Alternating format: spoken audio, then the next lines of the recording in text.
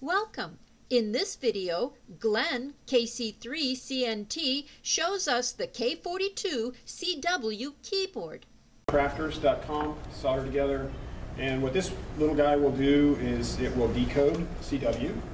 It will, you can type in your CW.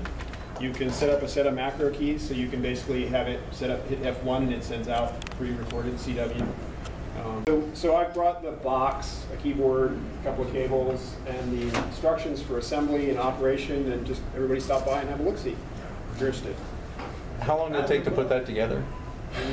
I probably put about 8 hours in it. I'm not the best at it, but the instructions are really cool because they have, do this assembly, then test it, then do this assembly, and then test it. So by the time you get to the end, it actually works instead of what the heck happened. So what's the company that does that? It's Handcrafters. They have a number of kits, so they're pretty cool stuff. How much is it? I'd have to look that one up, but I think it's less than 100. So. How do you hook it into whatever? Okay, so you have an audio in for your radio, and then you have a paddle location, so you can hook up your paddle. It'll do a keyer as well. Simple power, 12 volts for your typical station. They recommend a PS2 keyboard because the USB keyboards typically demand more power and can cause problems, but you can get some low-end USB PS2 adapters, low power, that will work with it. And then it also has a key out for plugging into your radio, which I haven't actually figured out how to use yet.